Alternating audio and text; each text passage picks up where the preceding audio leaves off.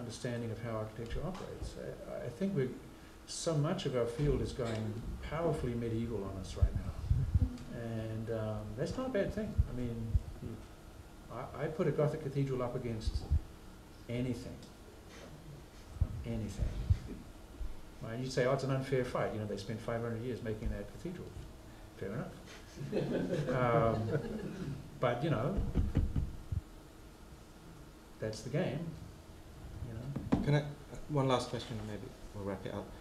If I'm interested in this idea that you wanted to create an institute of failure, and maybe either to teach failure or to incorporate the notion of failure within a pedagogical institution. But it seems to me both of the schools that you preside over, you know, at the end of the year, we have end of year tables, and the student is mortally programmed to pass and not fail.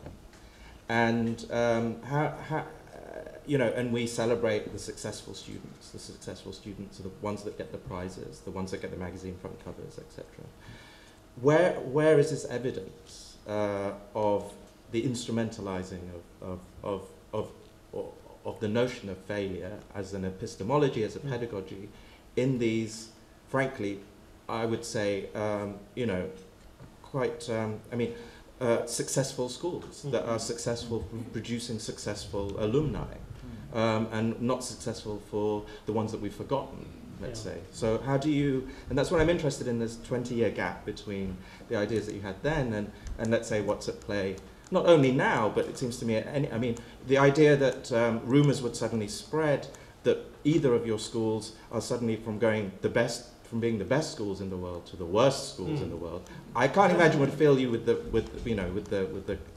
greatest amount of joy, you know. So how can you maybe say something about how that plays in? First of all, before what you just said has happened to both schools. Yeah. Recently. I mean, you know, it happens. There was a and what do you do about it? There was a moment 3 years into to the BRL when we launched it, because we built it around a series of online archives, and we had 10 or 12,000 images online in the first 3 years of. We put up images of projects, the writing about the projects, and we uploaded all of the original files for people to take and use in whatever form they would want. And in about version 3.0, somebody came into the studio one day and showed us they had gone home on a holiday and had come back, and we had been banned in China. We had been blocked on firewalls in China, and in effect made to disappear, which I found, I mean, I never got to the bottom of it, and I don't understand, and it lasted for 2 or 3 years, but for whatever reason, schools there, and schools of architecture there, incredibly powerful political instruments, simply took it offline. And in effect, I think the technologies are in place, like the translation wars that are playing out today between Google and that country. The technologies are in place where that kind of thing isn't a hypothetical anymore, it's an everyday fact of our lives. I think my response to it would be, and I know this was one of our ambitions when we were first sketching out particularly curriculum ideas for the seminars, was a kind of, and the argument I would make was that what architects need is simply many, many more words for failure, like snow for Eskimos. They live in such a world of failure, they need actually 50 categories of failure. I think to fail at an end-of-year table is one form of failure, but to fail for not seeing the possibilities in a project, or that you will let a next generation take it from you, is a completely different form. And I think it is a matter of making a choice. One matters more than the other, but it's how to balance the possibilities in all of them that I think is interesting. I went to this school at a time in which we didn't, for example, present our portfolios at the end of year table. In fact, that was a feature up until about 1995. I received a letter in August of my 5th year that the project was presented and passed, but with a note that I had failed my HTS because, by the way, you didn't write it.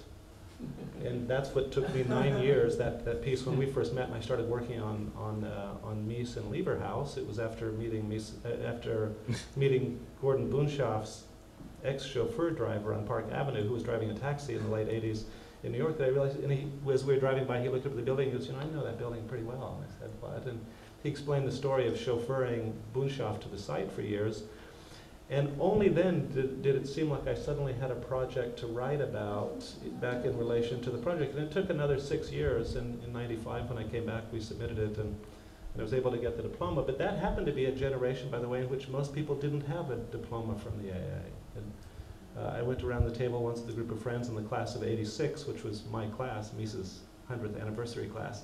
And I was the only person at the table at dinner in the late 90s to have a diploma from the AA, because none of us wrote our history thesis, because we were interested in other stuff. But it wasn't making a choice about which form of failure is better than another. It was just that you picked some at a certain moment in your career, and you worked with those forms of failure or success, and then moved on to others later.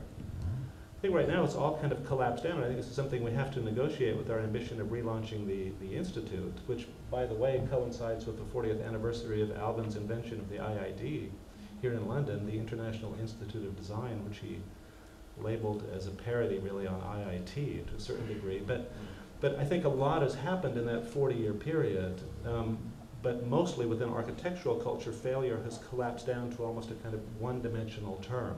I think the challenge is to actually like the language of part of what we're trying to do here tonight is to open that language up to a much more nuanced range of forms, let's say, and to celebrate and appreciate all of them. Okay, so quick 3 points. Yeah. Enron's brochures featured Frank Gehry, and they repeatedly described his creative process as a model for their creative process. No, it's true. It's a fact. Point number 2, I don't think that alumni are a good measure of a school. You can play that game. So, for example, the right hand of Bunshaft in designing Lieberhaus was a student of Kiesler at Columbia during the war, and she would not have been there if it wasn't for the war and it wasn't for Kiesler. And Kiesler is the one who brought to Columbia the idea of design studios as a research laboratory, which echoed the 1881, the way the school began as a research laboratory and so on. So yes, you can point to specific alums, but I think with the AA and with Columbia and some other schools, the question is more it's more to do with the overall sort of gene pool, not to do with successful alums. There are many schools that produce successful alums every minute, and not one idea has been associated with that school. I'm thinking of one in particular, but there are others. There are many unbelievably successful schools. In fact, if you make a hit list, if you name all the most top architects in the world and so on, only a small group will be coming from famous schools, and most will be coming from anonymous schools. So there's no alums are just not a good measure of where the discipline is going. So somehow, nevertheless, of course, schools are made of students. So somehow, a school is made by students in the same way the lecture is made by the audience, but even more so. So something happens to the sort of potentials of a field as a result of what goes on in the school. A publication of a school can be, and Elvin was a great example of that, can be powerfully more influential on the field than any one student, although certain students, so for example Bernard Schumi, could become, important, but important almost as a student teacher. I mean, that's the other thing. And point number 3 is, it's all a question of this thing about the final review. In Columbia, hardly anybody gets failed, but we did invent the category of low pass.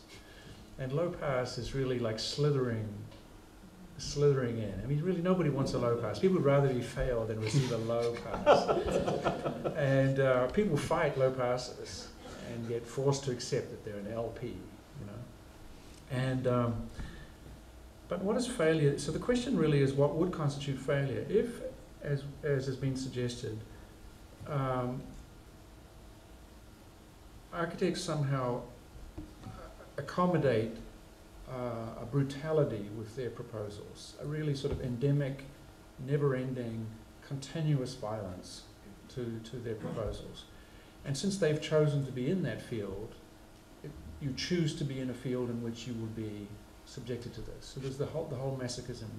Do you have to be a masochist to decide to become an architect, or is it just sort of useful when you're there, or does it make you one? These are all important questions. But if the goal is, if the real dream of the architect is not is to produce something, as you point out, is to produce something that could have been even more, and to feel the desire to feel what was not done. Then failure would be not, success is not making the building, right? Success is not quite making the building. So then we need to, as it were, develop a system within the schools for, in a way, honouring the extent to which a proposal or drawing, an idea or a sentence and so on, even though according to a certain easy definition of success fails, but nevertheless the feeling within that failure, it creates a sort of momentum to the next, to actually be sensitive to what pulls the conversation forward. So if our real goal is to produce a kind of poignant, sort of bittersweet melancholy, then surely we could work on that. I mean, really work on that. And I think new kinds of archive and new kinds of feedback are going to be very, very essential to this. When I was, one of the questions we have to really deal with is why people choose to become architects in the first place. Because it's clearly a catastrophic choice by any measure, right? I mean, if the measure is you get to make buildings and create things, well, statistically, you don't, right? So is the set of psychological problems that lead one to choose to go to an architecture school? So if we don't analyze them, I mean, how are we supposed to analyze? How is it? So essentially, what are we doing with our patients? Ourselves being, of course, in patients who are not allowed out of the asylum. So how do you develop within the asylum a kind of an awareness of a collective desire to sort of linger around what a project could be but is not, right? And I think that would sort of, as it were, set in motion. Last comment. No, I just wanted to add that in a way I'm surprised no one's remarked on it. But the AA, I mean, insofar as things are marked, there's actually no category of failure. The AA has always called it, and I don't know where it comes from, complete to pass. So in a sense, in a kind of AA way, the Institute of Failure is really the Institute of Complete to Pass. I mean, Brett's kept on kind of saying that he managed to, postpone passing for a very long time.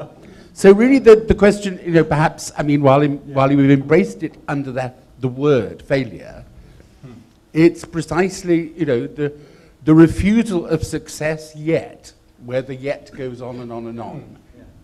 Well, I of course love that, and it creates for me the image of the final. I've never seen this symbolic, satanic ritual by which people are completed to pass, but it sounds increasingly like border police who allow you to pass.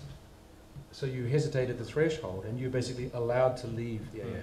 So you have permission to pass out of the building, with no comment on your presumed abilities afterwards. But you no longer have reasons to insist that they stay. And I think that following your model takes success right out of the picture. And if success is out, then failure becomes something more subtle. And that's why you need an institute, because you've got to study it. Right? And that's our final pitch. That would be the final pitch for this evening, everybody. And just to remind you that you all get the opportunity to join us in Failing next summer together as a group, and we look forward to it. So thanks, everybody. Thank you very, very much. Thanks, everyone.